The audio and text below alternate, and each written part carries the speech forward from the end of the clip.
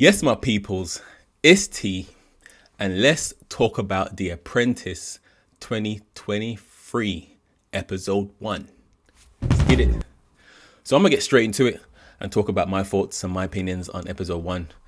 And obviously this week, as I mentioned in my preview video yesterday, this week, the task was for the teams to go to Antigua in the Caribbean and essentially create some sort of excursion and sell that to tourists.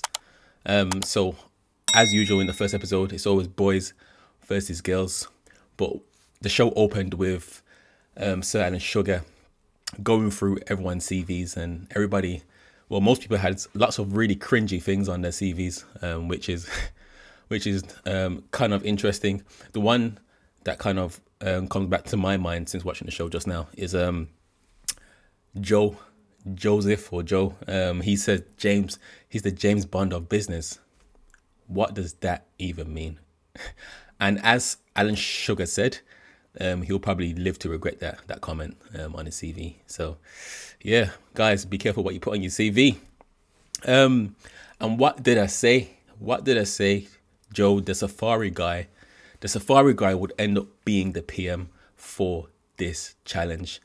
As somebody who actually runs safari tours anyway, as his job in South Africa or wherever he's based, I called it in my preview video yesterday that he would be good at this task, and clearly he was quite good in this task. And it was a good decision and very strong project management from Joe actually to start at 150 as opposed to the other guy. I forgot his name now, but the guy from Yorkshire, he was trying to push for 300, and he was actually saying to the PM, like, I think you're making a really bad business decision, mate. I really think you should go for £300 per tour. No one's paying £300 for any tour. It's ridiculous unless the tour includes some crazy amounts of stuff. So I'm glad it's the first sign so far. It's a good sign from him. I think he will go far if he stays strong-minded like that. He stuck with his guts. He was like 150. That's the price. I'm sticking with that. The girls went for something quite similar, so they went for 130 or 135. So there was quite, in sync, despite not obviously having a briefing beforehand about what the price point should be. So that was good. From the get-go, straight away, I could see that the boys were a better unit than the girls. I don't know why, but girls just love to bicker and moan and bitch all the time. every series, every season, they just can't get along. And in this first, the girls don't start performing usually until the groups become mixed, and it's a mixed group. But the girls, unless it's a task that's kind of more catered towards, a woman's touch. But essentially the girls kind of shot themselves in the foot, essentially. First of all, they chose the wrong location to try to sell the tickets. Literally, they chose the beach. Now, in your mind, that sounds good because you're thinking the beach, yeah, I'm trying to sell tours in, a beachy, touristy location.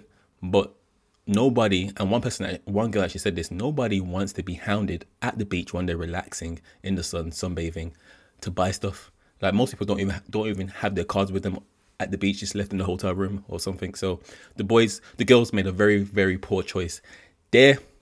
And the boys, all of them were doing well with sales. All of them were doing very well with sales. There was being charismatic. There was building a rapport with, the customer and getting some good sales in. So I could tell from the start of the episode quite early that what was going to happen towards the end.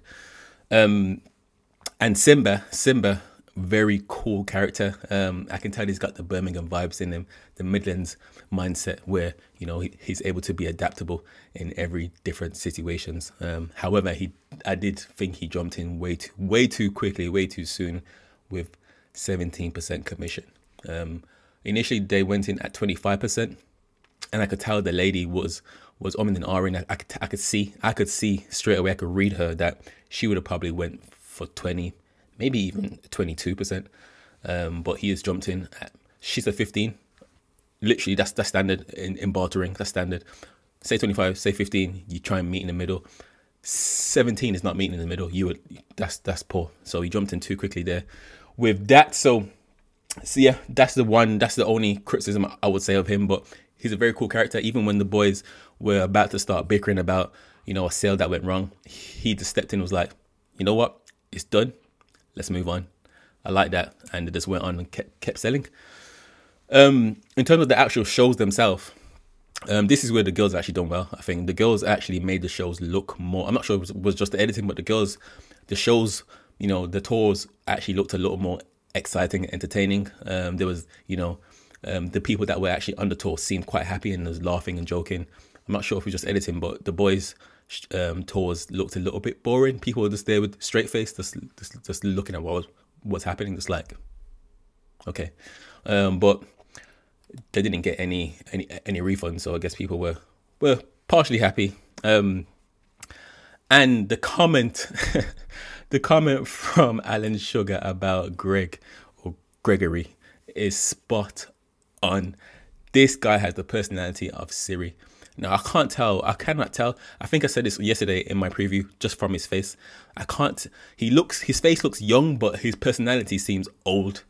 He's into antiques, and I'm not saying you don't have to be old to be into antiques, but he just comes across as a very, you know, like an older, level-headed, mature person, but he looks like he's actually quite young. And to be fair, he's also a councilman, so he's a politician as well. So maybe he's just good at faking it. Either way, I can tell that he's a very, very intelligent person. So I feel like he will go far if he stays on track. But yeah, from the start, it was very obvious, very, very obvious that the boys were going to win. Just for the fact that they was more decisive, and they sold more straight away. And in terms of the girls, yeah, to be fair, I couldn't even, it's too early in the show right now. I don't even know everybody's names, but I couldn't even tell you who the worst girl was. To be fair, I feel like they was all very poor. Nobody in that team actually stood out as a good performer in that team. Like, not even one person. Like, for example, there was a task on the boys where they were talking about the cannons and stuff. And I think it was Joe actually, or somebody on that team was just flapping about, didn't know the facts, didn't know what was going on. But at least Joe stepped in and came in and smashed it. But the girls, I feel like there was, yeah, an all-round poor performance from everybody. So to be fair, anybody could have went. The person who went in the end, Emma, she could have stayed, to be fair, because there was all poor. I don't think she was even the worst. It's just because her attitude was really, really bad. But yes, that is episode 1. Episode one. So looking forward to episode 2 whenever that comes around, same time next week.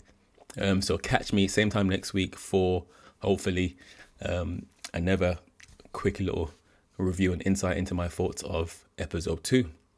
But thank you for watching, and make sure you hit up all my socials you see at the bottom below, and like, comment, subscribe, all of that jazz. Let's get it.